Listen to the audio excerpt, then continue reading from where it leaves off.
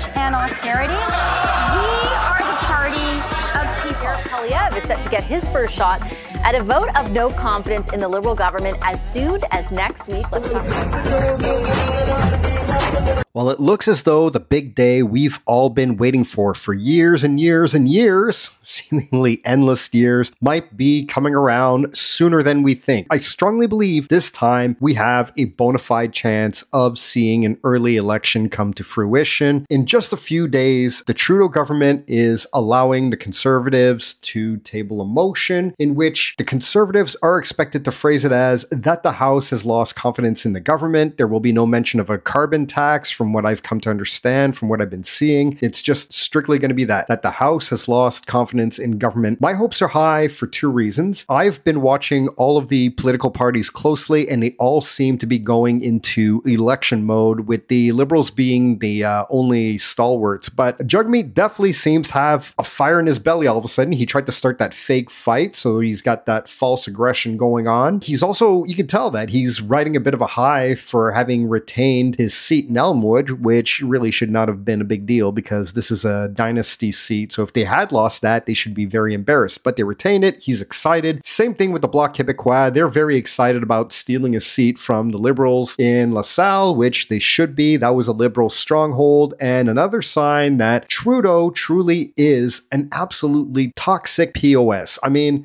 if you saw yesterday's video, and if you haven't, I recommend you go and watch it. I did that replay of his strut, but my version is better because I use the Vince McMahon entry music just to add a little bit of drama and gusto, shall we say. So now the question is, will Jagmeet prop up the Liberals or not? That is the big question. So as a quick aside to that, I just want to bring up that almost fight that Jagmeet had. Let's face it, it really wasn't going to materialize to anything to begin with, but you have some Liberal commentators trying to run game, saying that in the case of Tom Parkin, far-right bully chicken confronted by Singh today was partying with Poilievre MP last night and with group of flying flags. I'm looking at the picture right now and I do not see anyone from that so-called far-right group that was there. I don't consider Right Blend a far-right dude by any stretch, but even if he was, for the record, he's not the guy who was part of that party that accosted Jagmeet. Then you have one of my favorites on Twitter, Jeet Sidhu. This guy's always got bargain basement welfare grade takes on every situation. If you look at this, the fact that he's trying to characterize Jagmeet having any type of leverage over grocery store owners is hilarious. I don't know where these guys, what kind of universe they live in. It's definitely not the same universe we live in. Jagmeet, for the record, has not accomplished anything in his fight against bringing grocery store prices down. If he truly wants to accomplish something in that area, he might want to have a talk with his brother, who not enough people mention happens to be a lobbyist for Metro.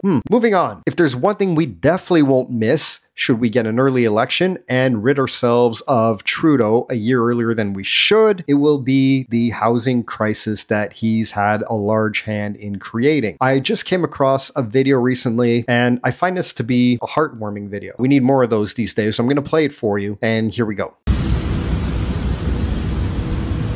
Take a look, please. Why it's so cute? Tiny home, look, see, this is a mansion for her. Go in, please. Take a look. Go inside. Oh my god! Go inside. I'll show you around. Holy smoky macaroni and cheese. If somebody can do that for the homeless people, this world would be awesome. Are you gonna sell or you gonna do for the homeless people? Give them for free, but we need the city to help. Perfect. So, come on, you can help the other people in the world, right? How about your own people?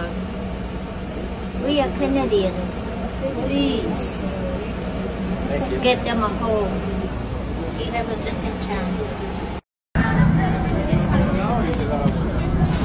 Is it just me?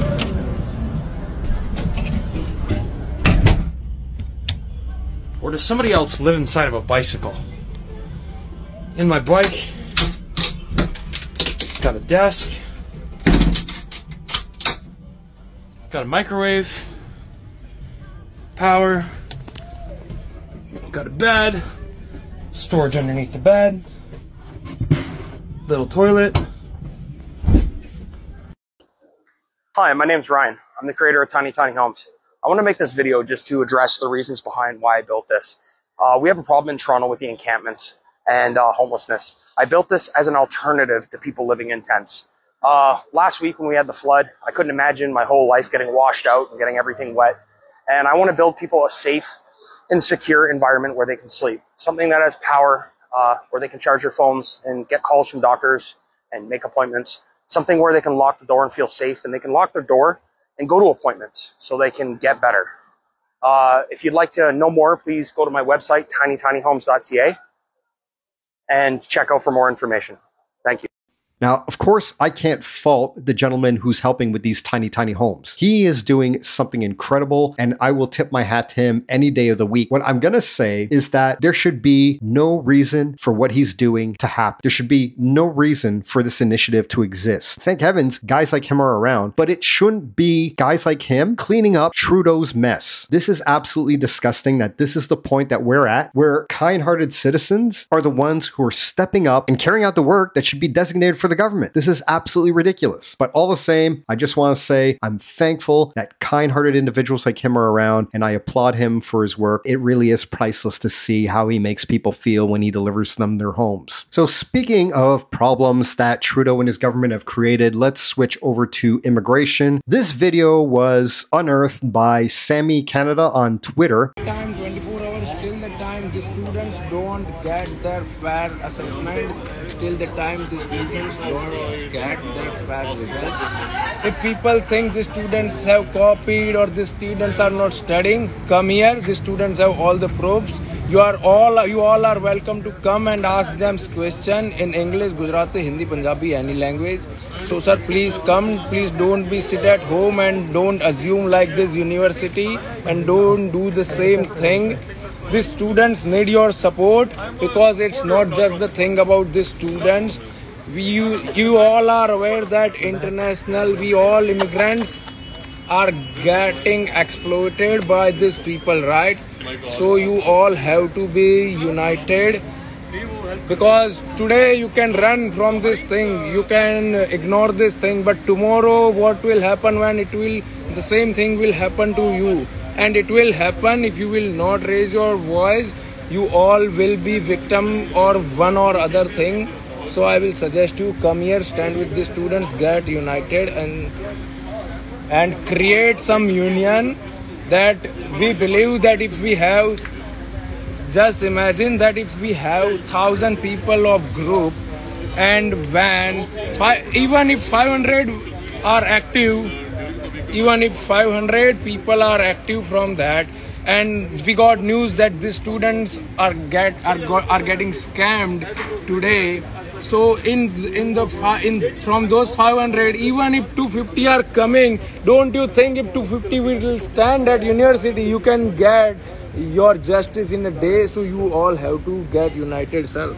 So this is my humble request. This is very telling. It is so telling of the mindset of some of the fake international students that are coming into Canada. As you can see in this video, there is 0% intention of integrating with the population. There is absolutely no intent to study. It was never about that to begin with. This is all about establishing a new home. And that, of course, is a big problem. And the fact that this video is out in public where someone like Mark Miller can see it and he still can't recognize the problem that we have, it goes to show we desperately need this early election, and Pierre Poilievre really has to play every card correct to make this happen. This brings us to a slightly more lighthearted video of the same subject. I say lighthearted because when you watch it, you'll see where this could have all gone horribly wrong, but it all just goes to show the people you'll see in this video, they're getting into Canada and they will bring this to Canada. This is not good. We don't need this. Let's take a look.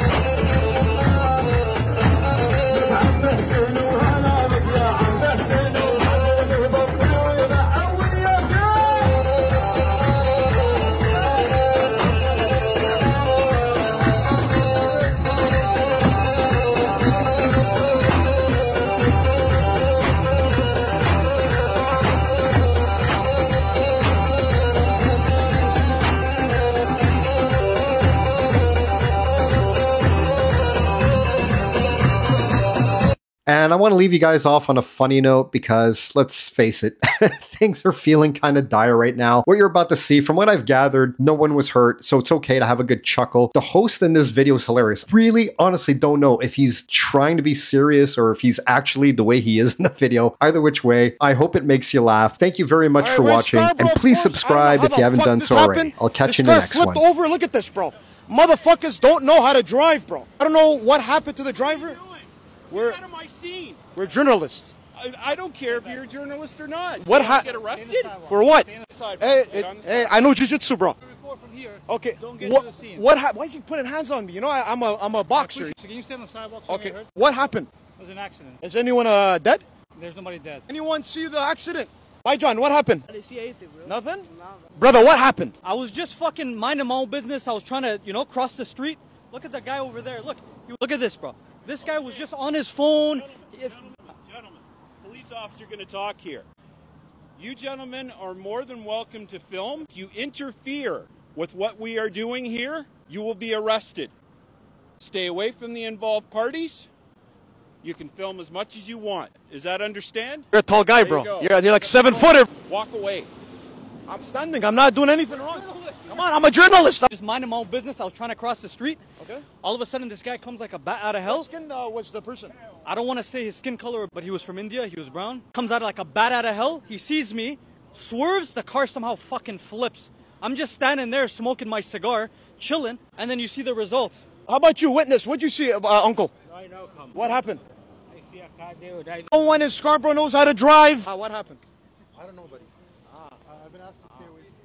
Snitches get stitches. Stay safe, bro. The Liberals are unleashing an internet censorship law known as Bill C-23. Even if they weren't, Three Oceans can be deplatformed at any time for any reason. That's why I want to invite you to join the Three Oceans newsletter. If standing up against mass immigration, excessive taxation, the housing crisis, and the woke agenda is important to you, joining the Three Oceans newsletter is the best move you can make. It's free and it will never be deplatformed. Unlike this channel and other social media accounts, the Three Oceans newsletter is no holds barred and uncensored. Also, you can count on your data being protected and not being monitored like it is on social media. So visit 3oceans.ca. Once again, that's 3oceans.ca to subscribe and beat the woke authorities trying to control the narrative like they control your government.